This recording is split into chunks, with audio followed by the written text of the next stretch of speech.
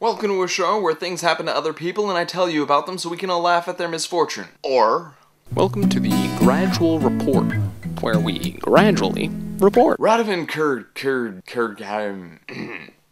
Karadzic kick. Seen here quietly shitting so as to not alert the guards, who incidentally already know and are keeping their distance, was put on the spot in World Court the other day. You might remember him better as the guy charged with genocide, complicity in genocide, 5 counts of crimes against humanity, and 4 counts of war crimes. I thought 3 counts of war crimes would have been sufficient, but far be it from me to stop the witch hunt.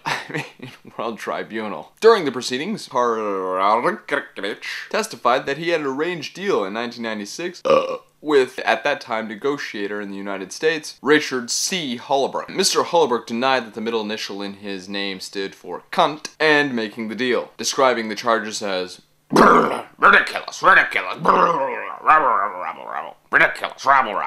Mr. Karadzic followed with saying, their intention was to liquidate me. No one in the court had any idea what he was talking about, and one justice burst out laughing uncontrollably. The translator then told Karadzic that he should probably choose a different word, as liquidation didn't really translate so well. When asked what the hell he was talking about, he repeated that he remained concerned about his safety, saying, he still wants my death of Mr. Holbrooke, and then wondering out loud if his, Mr. Holbrooke's, arm, and I quote, arm was long enough to reach him here. The court assured Mr. Karadzic that Mr. Holbrooke's arm was of normal length, and it would be the Muslim rapist in the communal showers in the jail that more than likely snuffed out his light and went back to eating prison-issue cream of wheat, as if nothing had happened. In other world news that doesn't need to be embellished to be funny, Zimbabwe changes their inflated currency. The Reserve Bank said Wednesday that Zimbabwe would be taking 10 zeros off of its current currency, changing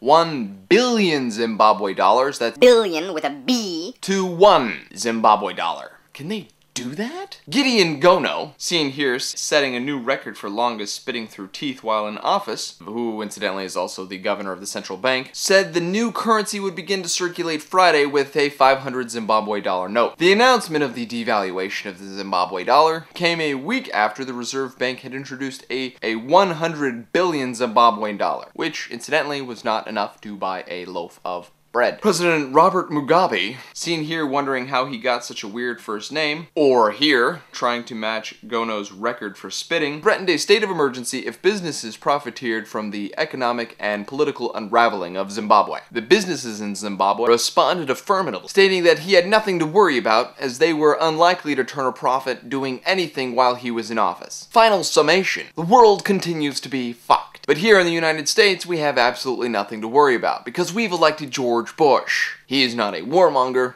or an idiot with finance, so we don't have anything to worry about. Thank you for indulging me in a little highbrow comedy. I'll see you tasty little lemon droppings. It's like a lemon dookie, only it's more polite to say dropping. on Monday. Mwah. I still love you, even though you don't like me anymore. Mwah.